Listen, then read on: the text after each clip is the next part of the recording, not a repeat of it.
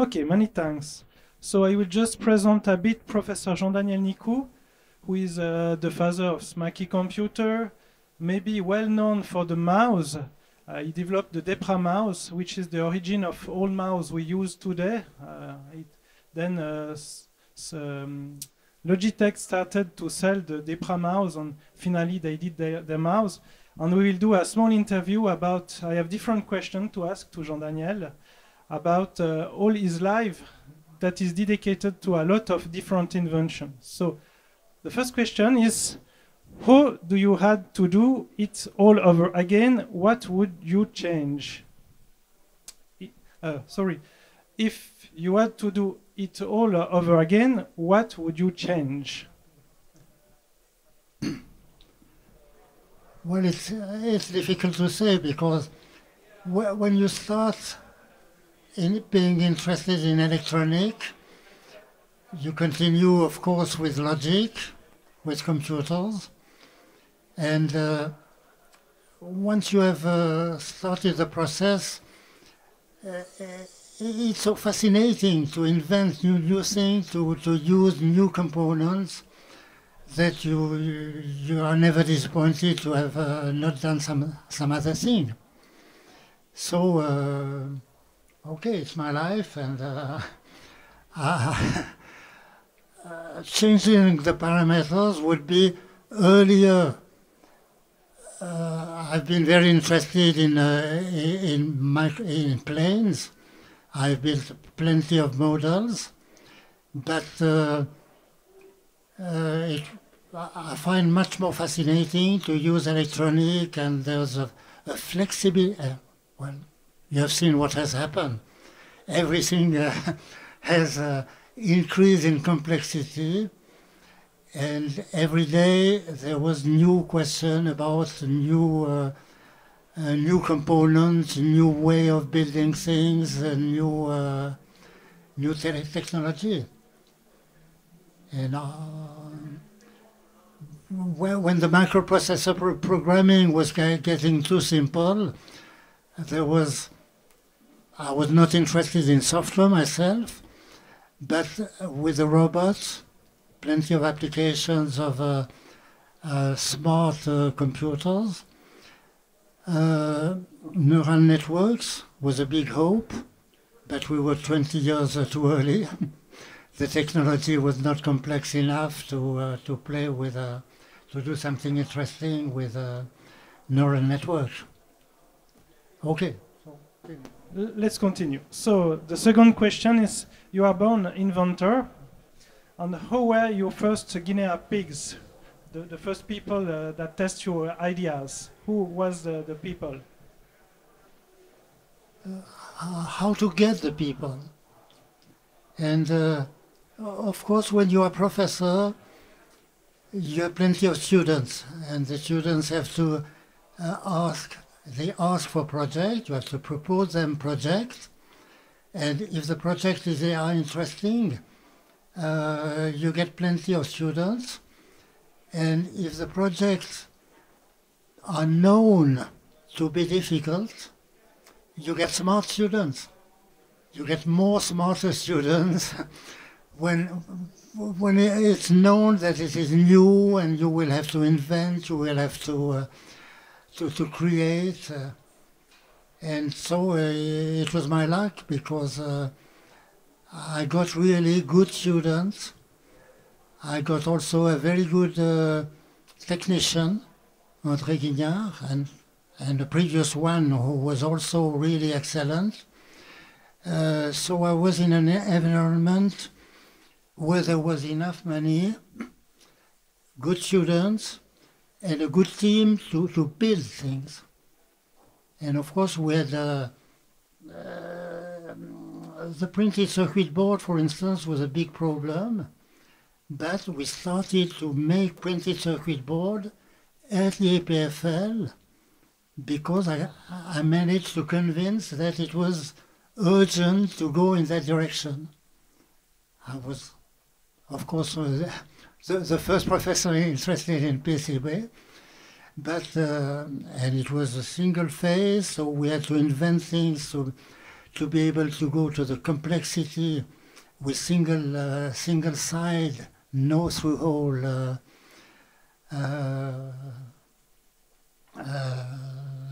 that could facilitate. But okay,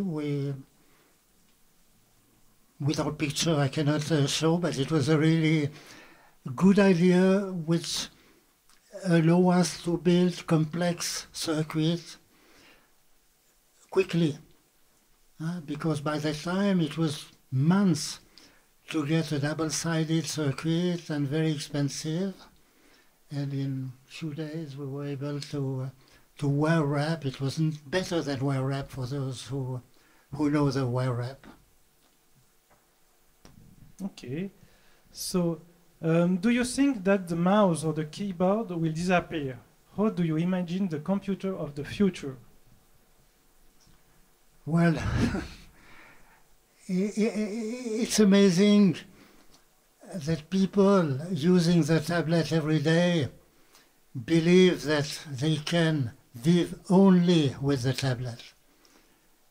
But if you go to any place where some work is being done, you will find a big screen, frequently 2 screens. You will find menu, you will find an incredible amount of information on the screen, and how to select that information. So you need the mouse. The mouse will stay in the professional way. But of course, if you're just interested to talk to people, to telephone, to play games, that's a different world. So now, of course, the fraction of time professionally spent in front of a big screen may decrease, and people will be more frequently with a tablet than with a mouse. But the mouse, you see what it's progressing, it's taking shapes which make the mouse more efficient, and the mouse is not dead. And when we started in the 72, because I made the first prototype in 72, but we had to wait 80 to have a screen where we could interact with the tool. But we were also studying a different device, pointing with a digit and have pointing with a small kind of joystick. And clearly the mouse was better, so we just had to wait for a good screen. Okay, so why Smaky? You did a Smaky computer, why Smaky? Why you did it? Well, I started with a Nova mini computer for teaching how to program a mini computer, and that was very expensive. We made a very interesting project, which was a terminal of the Nova computer that was looking as a Nova computer, because I had 16, 20 students, but I couldn't buy 16 Nova mini computers. So the project was to make, what is a Nova computer? It's a front panel with switches. And then if you do an interface toward a Nova, the Nova can handle multiple of these panels. Of course, we immediately around the Nova, we put devices like stepping motors, like a screen and keyboards, and what was funny, the Nova computer has 4K of memory, and every student had 256 bytes of memory. This was enough to learn how to program. Well, we didn't finish this project. We built 4 units, but not 16, because it takes time to develop, and the microprocessor were coming, and we switched to the microprocessor, of course, as soon as it was possible to have a 8080 for 600 francs and not a Nova computers for 10,000. So the first 8080 was 16 francs, 600. So, but I will not tell all the story. So it's with the microprocessor that it started, in fact. It's with the microprocessor that it started. And when have you had the idea to do a Smaky computer, in fact? That's the question. Well, it was clear. The architecture of a Nova, of a mini computer, is quite simple. So imagining to put this in a chip, the 4004 was the first one. I put a student on the 4004, and he made a very interesting project, going to the industry to continue this project. But I was not interested in the 4004 because it has not enough power to handle a screen, to handle a keyboard. So of course, as soon as the 8080 was announced, this was the perfect what we have to do with this. And immediately I wanted to have a screen, I wanted to have a keyboard, I wanted to have a floppy disk, I wanted to have everything, a printer. And that was plenty of projects we have been working with students. And just... and then it started. With your question, I have too many things to tell. Yeah. So to tell. Another question for the Smaky. You did a lot of Smaky. You never made a Smaky that speak other language than French. Do you have an idea if there was a project to do a computer speaking German, for example, or English? You did a computer that speak only French. So the question is why? And in the team of the Smaky, there is a lot of Swiss-German people. By that time, my students were speaking French. Now it's changing. But my objective was pedagogical. I was a teacher, and I wanted to make my teaching as efficient as possible. So I just needed a keyboard, a screen, an assembler, and more memory, more possibility to connect interface. I was teaching interfacing to microprocessor. So what happened, of course, is quickly people were interested with my Smaky. They had a graphic screen, so the first request was to say, I need a terminal.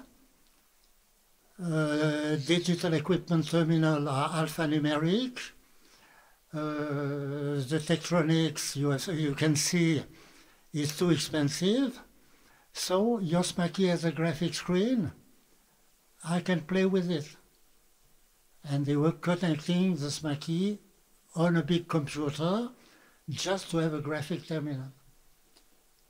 So this was my first collaboration with the ETH to sell them a Smaky so they can do graphic with Professor Nicoud, for those who have known it. Okay, so then the market was interested from teacher in the French part of Switzerland, of course. And my wife helped to start a company selling the Smaky, but it was for local teacher in the French part and in Valais and Neuchâtel. And okay, so happily we were not interested in the business of competing with Apple and other, Atari, etc., who was doing games. And so the success of the Smaky was because the market was not too large, And the people doing the software were very good and were not influenced by marketing people saying you should do like digital, like Apple, you should do like Atari, and they were free to invent what they felt, they had the feeling was the best. And if you have a very small team, they have to be ultra motivated. And they were, it's incredible what a single guy has been done, Daniel Roux, being able to do the documentation, to have the good idea for the interaction, and doing very complex software, as complex as what was found on the Macintosh.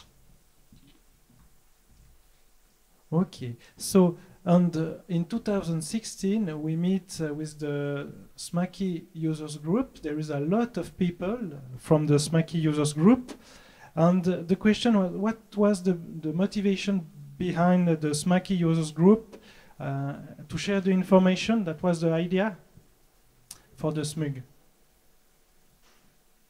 Well, as soon as you have customers, if they are in a small geographic area,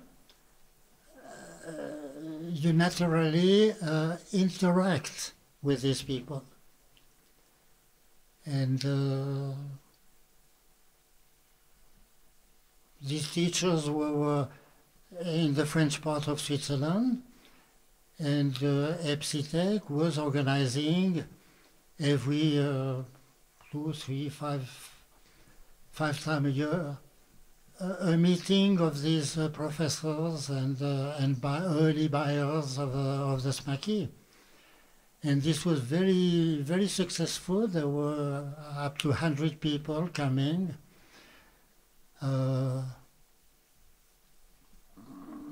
Having presentation from the designers of EPSITEC for the new software. I was presenting the new machine. I was only doing the hardware, using the new microprocessor, the new memory, making a board. And then all the software, my education objective was to master all the new hardware components. And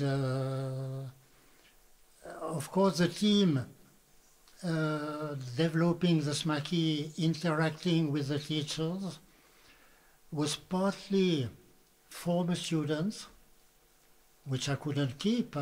They had to go to industry, so it was really perfect. I was selecting the best students, working on the prototype of Smaky, and then they were going to EPSITEC and continuing to develop, adding, of course, commercial value to the text editor had to be improved for the customers, a drawing editor, well, everything which Apple was doing was quickly not copied. It was invented simultaneously.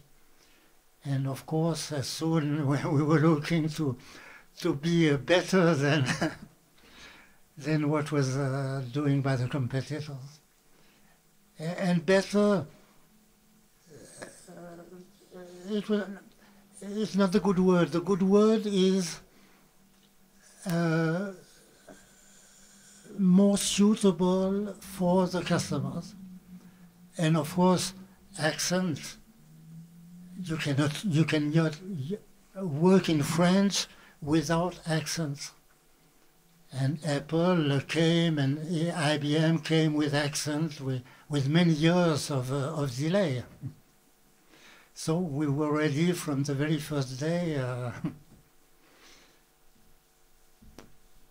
Okay, so, and in 2000 you created robots. Why this turn, and what was the purpose to build robots?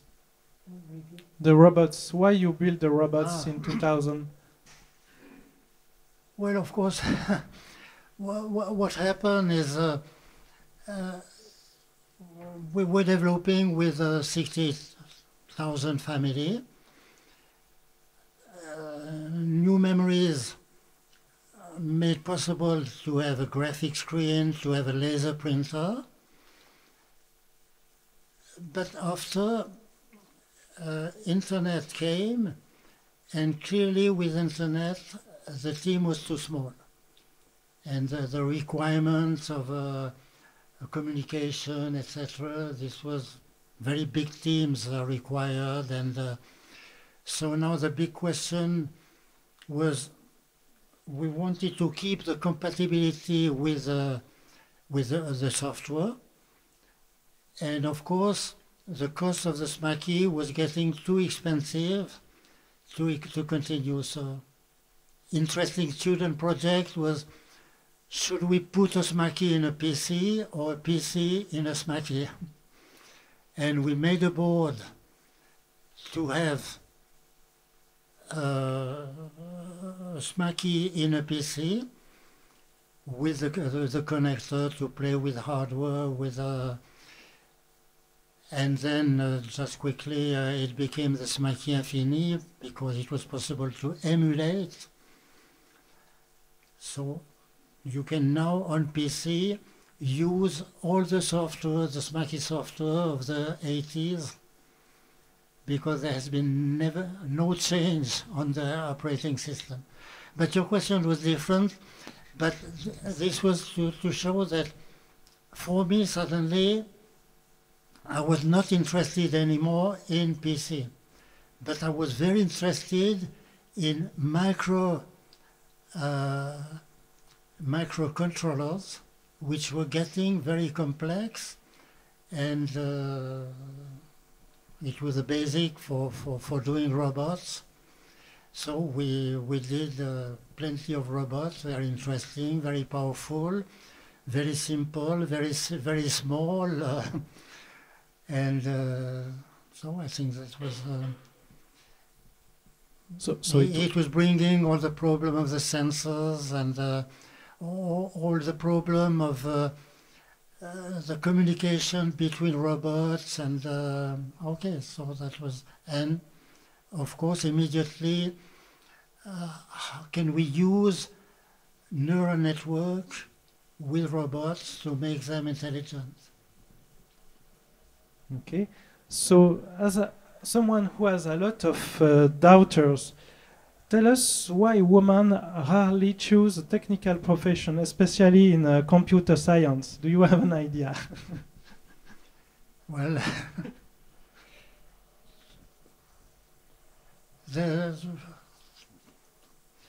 it's easy to understand by that time because the culture was completely different.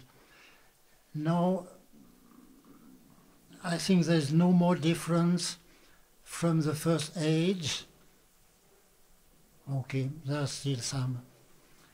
But clearly, women are encouraged, well, girls are encouraged for 10 years to have as easy access to computers as possible.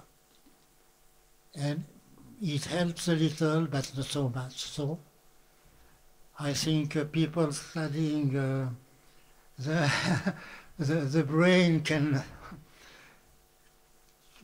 Will it? I'm not sure it will change. There will be the statistic will come close to 50%, to the same as men. But the nature of the work, I think, will not be the same. For doing engineering, for me it's clear there will never be 50% of girls. But in the engineering department, there will be 50% of girls.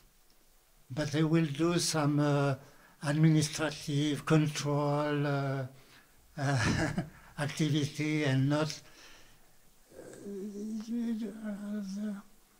the mind you need to develop hardware, I think, is special, like the mind for art, like, and it's clear that there are differences between men and women. But you had a wonderful wife that just was the director of EPSITEC for years. That was somebody incredible. And she was mathematician. Yes, yes. She was managing she was the exception. Because she was not a real girl. She had an interest in mathematics from the very first day. And, okay. Okay. So, could it be said... Okay. Okay. Could it be said that the invention of the graphical interface is yours, and that the first Smaky were a source of inspiration for other competitors, especially in the United States? That's a question. So... you mentioned the Hermet? No, not yet. The Hermet?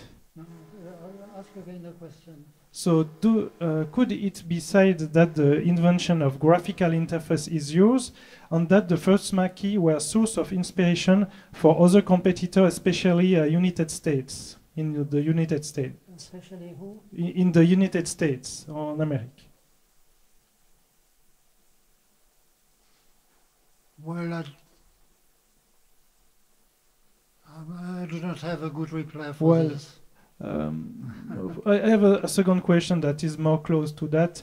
There is a rumor that says that Bill Gates has seen once Smaky computers, and then they copy the graphical interface for the WinFile application. Is it true?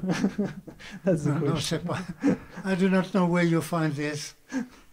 Clearly, the Americans were ignoring all what's happening in Europe.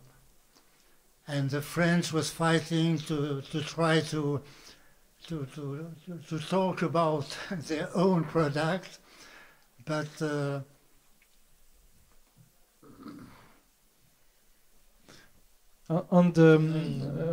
when you they are strong enough, and we did try to make publicity about the Smaky. It was not our objective.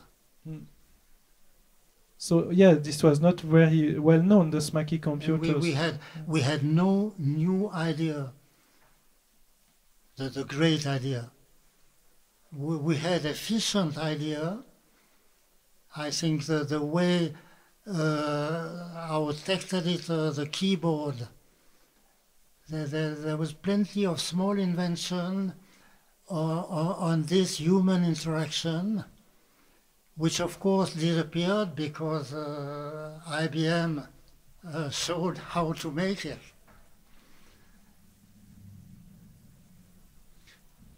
Okay, so as a physicist, do you think that one day we will be able to walk on Mars? Well, I do not see a relation. It's a human mind. Why didn't we go to the moon? We'll try to go to Mars. We'll try to go further if it works. Okay, we need to invent and to try. And I think it's a stupid, considering now all the environmental problem we have, but it's a way to better understand the technology we will continue to need. Okay, so anyway, without there are people who think we could stop everything and stay at the same place, but there are others who feel that we need to have hard to follow objective to find new technology, and clearly now we need better technology to control the energy, to provide us a source of energy, and such a project going to Mars imply new ideas, new technologies, and a lot of money is required for this. So, okay, we are ready to pay for this kind of project. It will help. Okay. And it's a pleasure for many engineers similar to me who like to go further and invent new things. Yeah, but without computer, we were not able to go to moon, to the space. So it's really important to have computers. Okay. So, last question: if you have a message to pass, you would like to pass to the young generation of engineers, what would be the message for the next generation of computer scientists, engineers? They have to be motivated and search what is the best for the future. So simultaneously they have to find an activity they like and make that activity as useful as possible. And continue to learn because nothing can stop today. Okay, this will conclude this interview. Many thanks, Jean-Daniel. Okay. And yeah, Goodbye. Thank you. so, thank you.